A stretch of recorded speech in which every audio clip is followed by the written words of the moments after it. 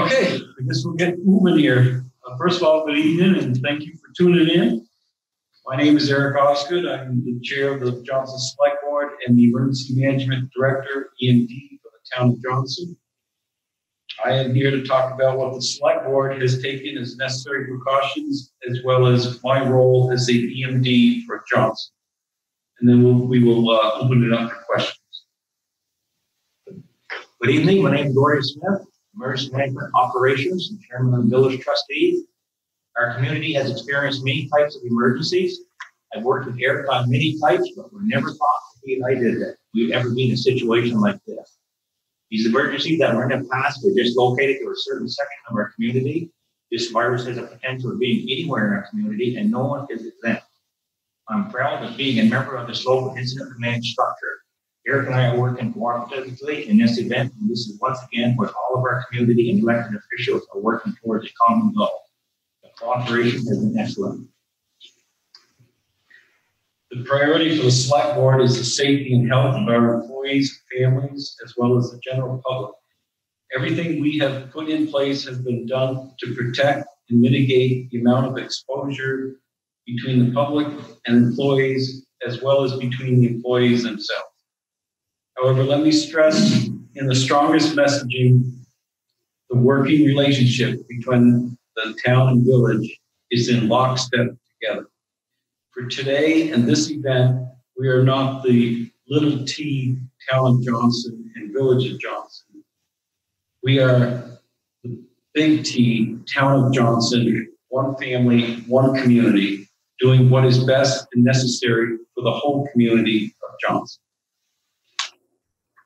Each member of this unified command structure has been delegated certain responsibilities in keeping all members in the loop. I am the liaison between our local fire department and EMS, Emergency Medical Services. Our fire chief, RJ West, has a protocol in place for all types of responses. As first responders arrive at the fire station, he will decide what equipment and how many firefighters will respond.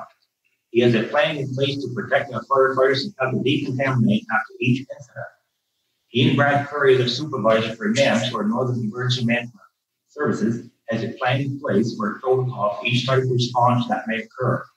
They both have well thought out processes and have trained all responders. As of now, they have proper PPE for these calls. The Select Board met Monday night and declared a state of emergency for the town of Johnson.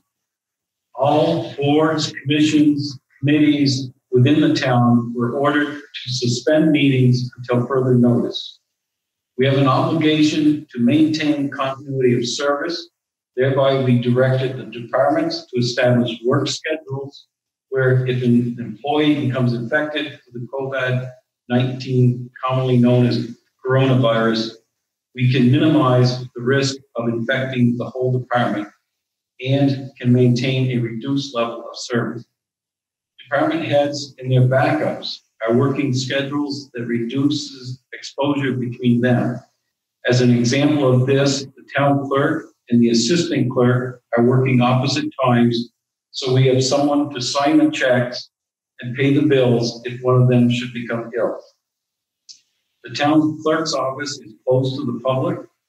Dog licenses, while due April 1st, the Select Board has waived the late fee until May 1st. Some other actions of the community are the Johnson Food Shelf will be providing curb stop delivery and not open to the public. The library is closed to the public with some modified book delivery options. The librarian is working with the school officials to make available days and times for students without internet access to be able to get into the library. NVU is shut down. Vermont Studio Center is shut down. The Nazarene and United Churches are shut down for public service. They are exploring internet accessible options.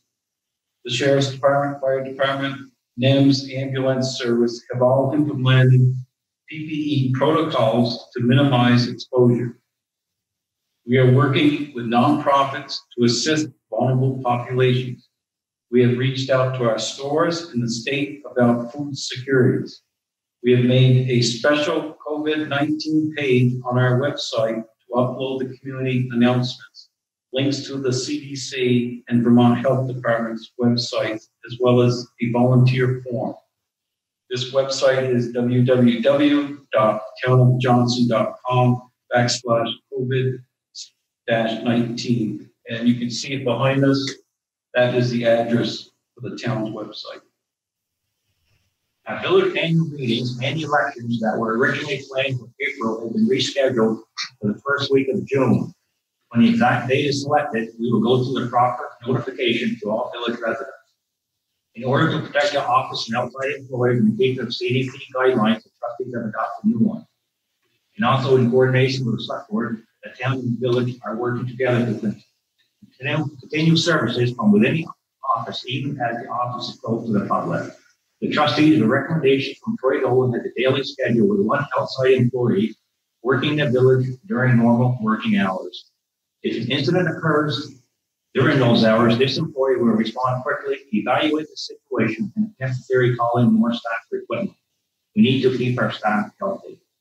At this time, all outages and emergency procedures are unchanged. Please use the following contact to report a utility outage or emergency. During business hours, call 635-2611. Outside business hours, call 1-844-287-6709. Normal meter readings will continue for electric, water, and sewer. If anyone is experiencing financial difficulties, please call our office to work out for future payments. Payments can also be made by mail, by drop box, by phone with credit cards, or online payments. Our sewer plant employees have asked us to please pass on to please use only toilet paper when flushing down the toilet. Other items such as paper towels or other items may clog up our sewer line and it's harder to process at our plant. As the Johnson EMD, I activated the ICS Incident Command System at the end of last week. This team consists of 6 people, each bringing skills that are vital to this event. Gordy Smith, to my left, is the Emergency Management Coordinator, EMC. He is the EMD backup. But I don't think he lost power, just our lights are timed out. I would also just make note that this is the only time Gordy and I have been in the same place at the same time. We're trying to keep a social distancing because he is the backup for myself. And I would also note that there is a vice chair for the select board as well as a vice chair for the trustees. So if either one of us became ill, the operations can continue. Also adding for Gordy, with what he had already reported about, he is the liaison to this team for the fire department and the NIMS ambulance service. The second member is Nat Kinney. He is an EMC. He's the second EMD backup, liaison to the sheriff's office, as well as the volunteers and nonprofits. Brian Story, public information officer, PIO, liaison to town employees and town groups. Meredith Dolan, PIO backup, as well as liaison to village employees and village groups. Scott Myers is the planning and coordination oversight, working with all members of the team. And myself as the EMD overall responsibility for the operation. While not officially a member of the team, Rosemary Otterberg is looped in to the team due to any financial implications. I want to thank all citizens for being considerate when shopping in Sterling Market and the other markets in the village here community, for not hoarding items, thus preventing others from the basics that we all need. Speaking as town fire warden, at this time I will continue to issue burn permits, but it will be on a case-by-case basis until it starts to dry up, and then I may implement a burn. For those that don't know, that my home phone number is 635-7550. Just call and leave a message and I'll get back to you. Our village manager, Meredith, is working from home, but is still in charge of all village departments. I want to thank all elected board members, all employees, and our community citizens working together to get through this. Special thanks go to Rosemary, Meredith, and Brian Story, who are working behind the scenes at the administrative level, where many may not see the dedicated work. For those that don't know me, I'd like to end with a positive note. Sugaring season is in full swing, and I recommend you to get some fresh maple syrup and on those pancakes. Thank you. As this was a new type of communication method that we've never used here, we would appreciate your feedback, and you would be able to email Brian Story at tojadministrator@townofjohnson.com or call the municipal office at 635-2611. Just quickly before we open it up for questions, we did have a conference call that ended a little while ago with Vermont Emergency Management. These are becoming regular conference calls at least once a week now. Most of the information is stuff that everyone out there is already aware of. You're hearing on the news and from the new governor's conference. There was 200, as of today, they reported 270 people tested, 28 positive, and as was reported yesterday, we have had 2 fatalities. Some of the PPE that's being sent out from the state is limited. They're prioritizing it to hospitals and long care facilities. There is they have closed DMV, but they've got extended 90 days for registrations and licenses. Some good news that has come out was new news at the conference. FEMA has declared this event for all states as a national declaration, which frees up about 75% reimbursement for any municipalities or our expenses that we may incur on this event. And another stipulation, they're not going to require this type of an event versus normal events with FEMA is a 30-day requirement for application.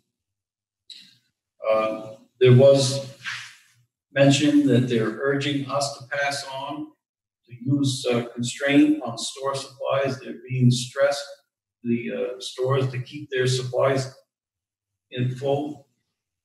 While they recognize we need to stock up, they're cautioning about do not hoard stuff, basically. So with that, we're ready to open it up for any questions. If it's something we're not able to answer, make note of it and post it up at the future time. Quick question. Did I hear that Sterling Market is closing, opening only to elders for the first hour or so? They have posted on their Facebook page, I believe the times are 7 to 8 a.m. They're asking that time be reserved for seniors and those of the population who are very vulnerable. Yes. Good question. I did go into Sterling Market this morning about 7:30 on purpose to see how things were going. And there were only 10 to 15 people in the store that were actually shopping. It was very easy to get in and get out. So for the seniors, for those that are challenged, it should be a good setup. If nobody's got any questions, is there anyone who wants to share their thoughts on this kind of a communication method? Is it worthwhile? I think it's great.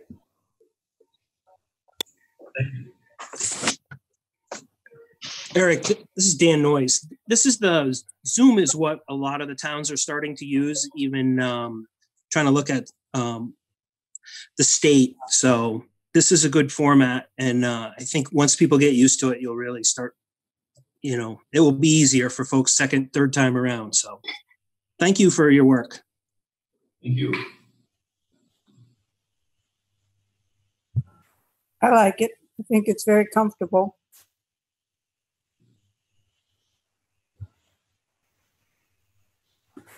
Eric and I wanted to make sure, and actually all of our committee and our staff wanted to make sure that everyone in our community knew that we were all working together. We have plans. The plans are changing daily and hourly, but we wanted you to know that all of us are doing the best we can for our community. Thank you for that.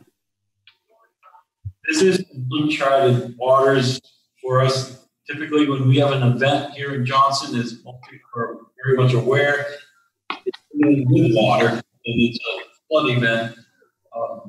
However, we are getting inundated with emails all day long. It is such a fast-changing environment that this thing is in, but we are getting daily, at least daily, and usually many times a day, updates. I can add one more thing that I didn't have explained, but all of our utilities and our staff, we've got backup plans. So if, heaven forbid, some of our guys do get sick, we've got other resources to come in so that the sewer plant's going to work, the water's going to work. The power, if it does go off, which part is off right now, will be restored. So we do have some other plans in case things get worse. Some of our staff do get sick. So we do have some backup ideas. And if anyone has interest on what the sheriff's office may be doing, we've got a letter from, or a statement from the sheriff's department. They're maintaining continuity of service, maintaining everything operational that we have posted on our website. It's listed behind us. Thank you. Okay. Thank you all for joining us. Have a good evening.